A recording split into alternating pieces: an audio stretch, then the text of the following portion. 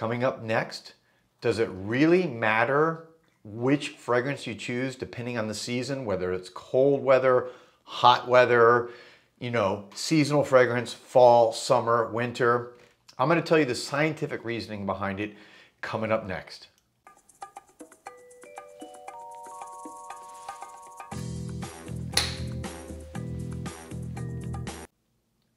Welcome back, everybody, to Joel the Nose. Thank you for watching. And this is my last video I'm filming before I go to Scent Explore in 2 days. By the way, if you guys haven't signed up yet, you can still sign up, at least for the virtual event. And it's going to be a great time. Can't wait to see everybody there who is going. This is another kind of little, fragrance class today called a mini master class. But one of the things we see a lot, right, from reviewers, from fragrance aficionados like all of us, fragrance lovers, is when we pick fragrances depending on the season.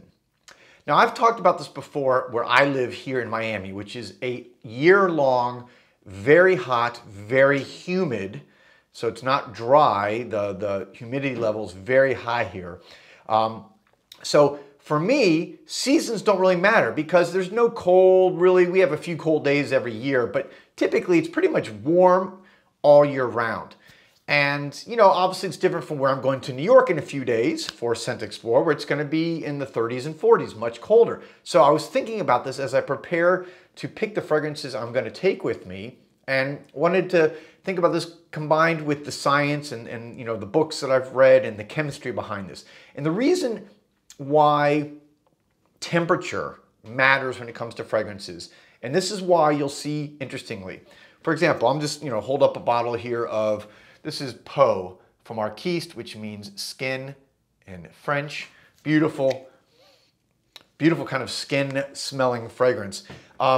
If I were to wear this, and this is true with really most any fragrances, and let's say I wear this here in Miami, it works very well for me. And I can be honest with you, most fragrances work very well for me when it comes to projection, longevity, and diffusion of the smell. Now, things go into it. I'm not going to go into biological factors such as your skin, oily versus dry. I have oily skin, that helps. Your diet, what you eat, your natural body smell, all those factor into it. But when it comes to weather, it's actually very important because scent molecules, our nose cannot pick them up unless they're heated up. So if a scent molecule is sitting on a scent strip or sitting on your skin and it's too cold, you are not going to pick it up. Your nose will not pick it up because heat needs to be generated to activate the molecules so that your nose can smell it. Humidity and heat help with that. That's why warmer climates, especially warmer humid climates, you can wear pretty much anything whenever you want. You're going to smell it. You're going to get a good reaction. Versus, let's say I wore this and flew out to just say, I don't know, the desert Southwest.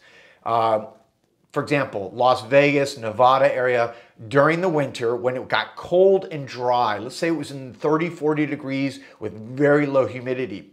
Because the temperature is not going to, obviously be very high. It's not going to activate the molecules. You're not going to get the same smell. It's going to be very hard to smell. So this is why you'll see a lot of people say, they'll ask, hey, what's a recommendation on a good fragrance? One of the first things I ask is, where do you live? And what time of the year are you wearing the fragrance? Because the reality is, if you're wearing a fragrance during a really cold part of the year and you live in cold weather, it's not going to work very well on your skin. What you would be better off doing at that time, you're going to maybe need a little bit more fragrance, and even then it's still going to be muted. Or you can spray on your clothes, because the clothes, it's going to react differently than with your skin, and it typically, when it's on the clothes, has a different chemical reaction. So that is one thing you can do. The other thing is, obviously, go indoors where it's a little bit warmer. You're going to get, if it's warmer, you're going to get that heat, which is going to activate, and you're going to get the smells. But again, fragrance molecules need heat for our nose to smell them. Very important. So just remember that if you're traveling to cold weather, you may want to go for fragrances that have, more base notes, something that's going to stay in your skin longer, something that's a little bit richer, versus maybe top notes that evaporate really quickly, and you may just never smell them because, say, citrus or eau de toilettes that evaporate really quickly on your skin, and you may never even smell them at all because, again, they just, you know, did not make it to your nose because there was not enough heat.